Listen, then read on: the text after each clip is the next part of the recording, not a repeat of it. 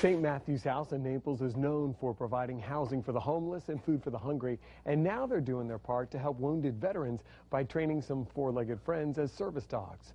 4 in your Corner's Call 4TA showing you why the program may be helping the trainers as much as the vets.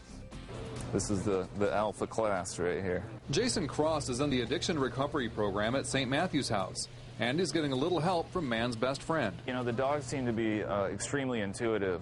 You know, they're able to pick up on emotions when you're stressed, when you're happy, and they feed off of that. Jason and 4 others at St. Matthew's House are learning about love and patience by working with 5 dogs who will go on to new owners after about 4 months. Jason is training Chief to be a service dog for a special ops veteran with PTSD. A wounded warrior coming back from multiple combat deployments tends to be very guarded, very anxious, and the dog is a comfort to them. Jason says the comforting seems to come from the dog's own intuition. For now, he's going over the basics with Chief. Reinforcing the fundamentals again with them to heel, sit, stay. Anthony DiStefano is training Justice to help someone who's hearing impaired.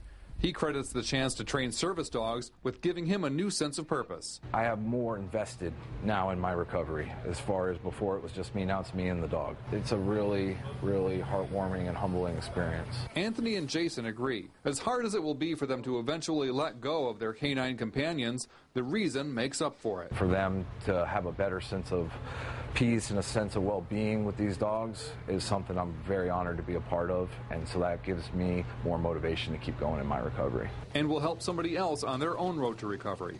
In Naples, Carl Fortier, Fox 4 in your corner. Carl says the training program is a partnership with Guardian Angels Medical Service Dogs. Founder Carol Borden says more than 90% of the dogs go to veterans.